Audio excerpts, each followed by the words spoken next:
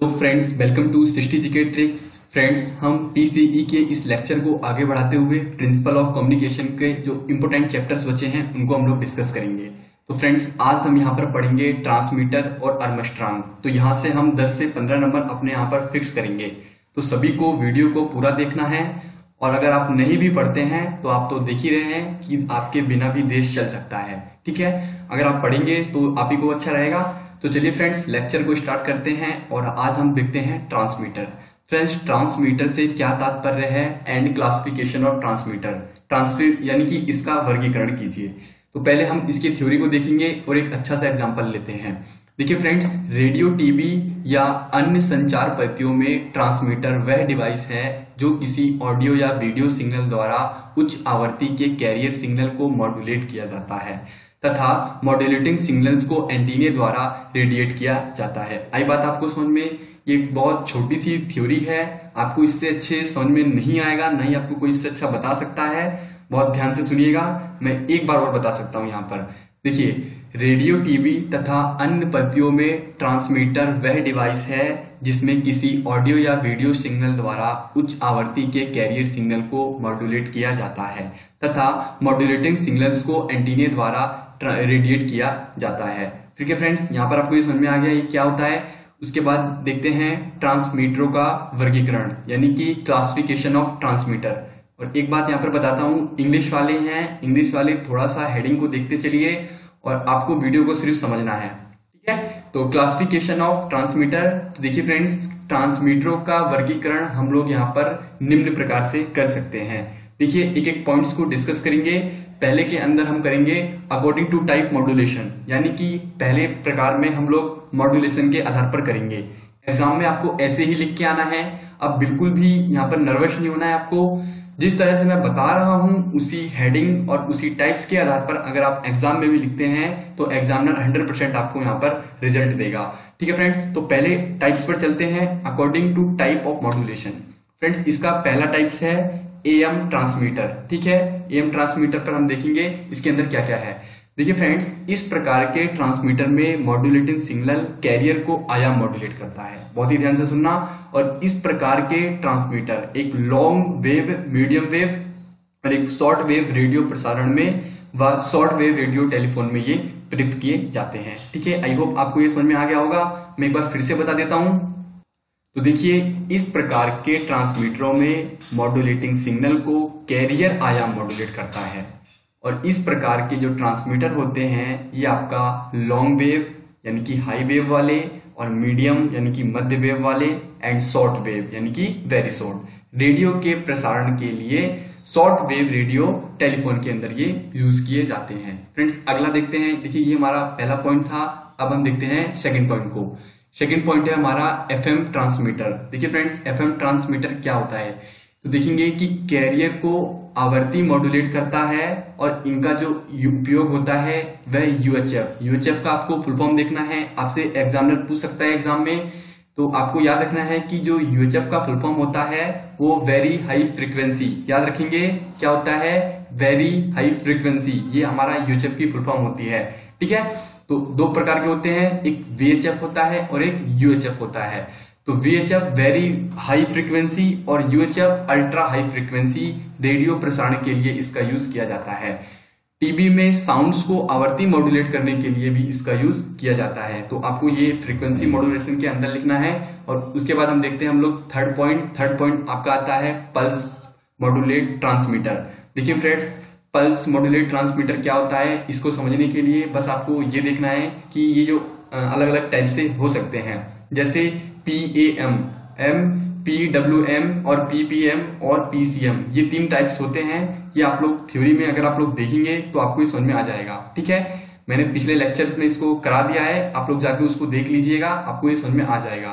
ठीक है, अब इसके अकॉर्डिंग चलते हैं कुछ अन्य प्रकार के हमारे जो ट्रांसमीटर होते हैं। तो देखिए, according to type of service, यानी कि जो कुछ अलग प्रकार के होते हैं संबंधित इसके सर्विस के आधार पर। तो एक एक पॉइंट्स को डिस्कस करेंगे। देखिए फ्रेंड्स, रेडियो प्रसारण ट्रांसमीटर। अब रेडियो ब्रॉडकास्टिंग ट्रांसमीटर, देखिए इसमें क्या क्या होता है। तो इसमें आप लोग चीजों को ध्यान से देखना। तो यह जो होता है, यह ट्रांसमीटर एक नियत कैरियर आवृत्ति पर मीटर जो कि करता है। मैं फिर से एक बार बता देता हूं कि यह ट्रांसमीटर एक नियत कैरियर आवृत्ति का प्रसारण करता है। ठीक है, इसके द्वारा आपका समाचार हो गया यानी कि न्यूज हो गई, संगीत हो गया, आपका भाषण हो गया, ये जितनी भी चीजें होती हैं, जितनी भी एक्टिविटी होती हैं, वह सभी की सभी आपकी रेडियो प्रसारण ट्रांसमीटर के द्वारा ही संपन्न होती हैं। ठीक है, आपको बहुत अच्छा एग्जांपल बता रहा हूं मैं इसका कि जो रेडियो प्रसारण ट्रांसमीटर है फ्रेंड्स, इसके अंदर आप बस इतना मान के चलिए कि इसके प्रसारण के द्वारा हम समाचार, न्यूज, संगीत, भाषण आदि ट्रांसमिट किए जाते हैं। ठीक है, ये आपका लॉन्ग वेव, मीडियम वेव और शॉर्ट वेव ये सभी के अंदर काम करता है। ठीक है फ्रेंड्स, आते हैं अगले पॉइंट्स की ओर। अगला पॉइंट्स है रेडियो फोन ट्रांसमीटर। देखिए होता क्या है रेडियो फोन ट्रांसमीटर, बहुत ही अच्छे से आपको देखना है। अगर आपने इसको देखा तो 100% आपको ये समझ में आ जाएगा। देखिए यह ट्रांसमीटर फोन वार्तालाप को ट्रांसमिट करने के लिए किया जाता है। अगर आप किसी से कम्युनिकेट भी कर रहे हैं तो आप इसी के माध्यम से ही करेंगे। ओके, तो आपको याद रखना है कि रेडियो फोन ट्रांसमीटर क्या होता है। यह ट्रांसमीटर फोन वार्तालाप ट्रांसमिट करते हैं और ये शॉर्ट वेव के अंदर पर इसका प्रक्षेपण किया जाता है, ये भी आपको याद रखना है। और यह transmitter point two point communication हेतु के लिए प्रयुक्त किया जाता है। ठीक है, इसके लिए यह पॉइंट टू पॉइंट यानी कि इस पॉइंट से इस पॉइंट तक यानी कि एकदम डायरेक्ट इसके लिए यूज किया जाता है। अगला पॉइंट है फ्रेंड्स हमारा टेलीविजन ट्रांसमीटर। देखिए टेलीविजन ट्रांसमीटर क्या होता है, आपको इसको देख के ही समझ में आ गया होगा हेडिंग को। तो टेलीविजन ट्रांसमीटर में देखेंगे कि टीवी ट्रांसमीटर में साउंड सिग्नल जो आवृत्ति होती है, आवृत्ति मॉड्यूलेट तथा वीडियो सिग्नल आया मॉड्यूलेट होता है। फिर से बताता हूं कि टीवी ट्रांसमीटर में साउंड सिग्नल आवृत्ति और मॉड्यूलेट तथा वीडियो सिग्नल ये आया मॉड्यूलेट होता है। ठीक है, ये आपके दो प्रकार से किए जाते हैं। तो अभी इसके अंदर आपको बस याद रखना है कि ये साउंड और वीडियो ये दोनों के लिए इस पर आपस को मिलाकर किया जाता है। ठीक है, उसके बाद देखते हैं 4 पॉइंट है radar transmitter. Friends radar transmitter क्या होता है। देखिए रडार ट्रांसमीटर है आपका, यह है माइक्रोवेव आवृत्ति पर प्रचालित होता है। किस पर होता है फ्रेंड्स, ये आपका माइक्रोवेव आवृत्ति पर प्रचलित होते हैं और इसका प्रयोग वायुयान की स्थिति को ज्ञात करने के लिए किया जाता है। वेरी इंपॉर्टेंट पॉइंट है, आपको याद रखना है एग्जाम में अगर पूछे तो कि रडार ट्रांसमीटर क्या होता है, तो आप बता सकते हैं कि यह माइक्रोवेव आवृत्ति पर प्रचालित होते हैं और इसका उपयोग होता है वायुयान की स्थिति को ज्ञात करने के लिए इसका उपयोग किया जाता है। ठीक है, आई होप आपको समझ में आ गया होगा। इसके बाद चलते हैं नेक्स्ट पॉइंट की ओर और नेक्स्ट पॉइंट है आपका आर्मस्ट्रांग। देखिए आर्मस्ट्रांग ट्रांसमीटर का ब्लॉक डायग्राम आपको खींचने को बोलता है, तो एग्जामिनर यहाँ से अच्छे क्वेश्चन उठाता है और वह चाहता भी है कि आप इससे अच्छा से अच्छे जो कि स्कोर कर सके। देखिए फ्रेंड्स मैं आपको एक ग्राफ दिखाता हूं, उस ग्राफ के माध्यम से ही हम इसको सॉल्व करेंगे। ठीक है, तो ये आपको एग्जाम में यही सेम टू सेम आपको ग्राफ बनाना है और इसी तरह से आप इसका आर्मस्ट्रांग का फ्रीक्वेंसी मॉड्यूलेशन ट्रांसमीटर का ग्राफ बनाएंगे। सेम टू सेम इसमें विदाउट चेंजेस करेंगे तो आपको 100% यहाँ पर नंबर मिल जाएगा। अब देखिए फ्रेंड्स इसके स्ट्रक्चर को समझते हैं और फिर देखेंगे कि हमारे किस काम आ सकता है। तो आर्मस्ट्रांग ट्रांसमीटर देखिए क्या है, इसके अंदर फ्रेंड्स एक क्रिस्टल ऑक्सीलेटर लगा होता है, उसके बाद ये इसको कनेक्ट किया जाता है एडेप्टर से। ठीक है, और फिर उसके बाद इसके बाद से ये यहाँ पर कनेक्ट होता है फ्रीक्वेंसी मल्टीप्लेक्सर और मल्टीप्लेक्सर के बाद मिक्सर, उसके बाद क्लास सी एम्पलीफायर। ठीक है, ये आपको याद रखना है और इसके अंदर एक एंटीना लगा होता है। तो हम क्रिस्टल को भी देखेंगे, एक एक चीज है, क्लास सी क्या है, 90 फेज क्या है, ये सारी चीजों को हम देखेंगे। तो चलिए फ्रेंड्स पहला पॉइंट हमारा आता है क्रिस्टल दोलित। फ्रेंड्स क्रिस्टल ऑक्सीलेटर क्या होता है, what is the crystal oscillator. तो देखिएगा, देखिए फ्रेंड्स क्रिस्टल ऑक्सीलेटर द्वारा उच्च आवृत्ति की कैरियर तरंगे उत्पन्न की जाती हैं। बहुत ही अच्छे से आपको याद रखना है, क्रिस्टल दोलित द्वारा उच्च आवृत्ति की कैरियर तरंगे उत्पन्न की जाती हैं और ये आपका क्रिस्टल दोलित फ्रीक्वेंसी सेटिबिलिटी के लिए बहुत ही अच्छा माना जाता है। ठीक है, ये आपको पहला पॉइंट यहाँ पर क्लियर हो गया होगा कि क्रिस्टल दोलित क्या है। क्रिस्टल दोलित द्वारा उच्च आवृत्ति की कैरियर तरंगे यहाँ पर उत्पन्न की जाती हैं। ठीक है, उसके बाद हम लोग चलते हैं बैलेंस्ड मॉड्यूलेटर। देखिए बैलेंस्ड मॉड्यूलेटर क्या होता है। ठीक है, तो बैलेंस्ड मॉड्यूलेटर इसमें जो इंपॉर्टेंट फैक्ट है ये वाला है, ये फर्स्ट है और ये सेकंड। तो बैलेंस्ड मॉड्यूलेटर देखेंगे क्या होता है फ्रेंड्स, आपको अच्छे से देखना है। देखिए बैलेंस्ड मॉड्यूलेटर को कैरियर तरंग 90 फेज शिफ्ट की जाती है, जबकि मॉड्यूलेटिंग सिग्नल को इंटीग्रेट करके बैलेंस्ड के इनपुट में दिया जाता है। ओके, देखिए आपको यहाँ पर समझ में आ गया होगा कि बैलेंस्ड मॉड्यूलेटर, देखिए ये आपका बैलेंस्ड मॉड्यूलेटर है और ये यहाँ पर 90 फेज शिफ्ट किंग। तो जैसे मैंने आपको बिल्कुल अभी बताया कि बैलेंस्ड मॉड्यूलेटर को कैरियर तरंग 90 फेज शिफ्ट करके दी जाती है, जबकि मॉड्यूलेटिंग सिग्नल को इंटीग्रेट करके बैलेंस्ड इनपुट यहाँ पर दी जाती है। तो ये देखिए आप लोग, यहाँ पर ये हमारा इंडिकेटर यहाँ पर लगा हुआ है, इसी के द्वारा इसको आपका बैलेंस्ड मॉड्यूलेट के इनपुट पर दिया जाता है। ठीक है, उसके बाद चलते हैं हम लोग योगकारी परिपथ। फ्रेंड्स, योगकारी परिपथ क्या होता है, आप लोग यहाँ पर बहुत ध्यान से सुनेंगे कि जो हमारा योगकारी परिपथ होता है, तो देखिए ये परिपथ क्रिस्टल दोलित से प्राप्त कैरियर सिग्नल तथा बैलेंस्ड मॉड्यूलेटर के आउटपुट का योग प्रदान करता है।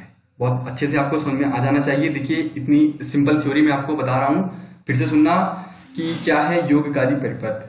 यह परिपथ क्रिस्टल दोलित से प्राप्त कैरियर सिग्नल तथा बैलेंस्ड मॉड्यूलेटर के आउटपुट का योग प्रदान करता है और यह एक नैरो बैंड एफएम सिग्नल होता है। ठीक है, उसके बाद अगला पॉइंट देखते हैं। अगला पॉइंट है आवर्ती गुणांक। तो देखेंगे फ्रेंड्स, आवर्ती गुणांक क्या होता है।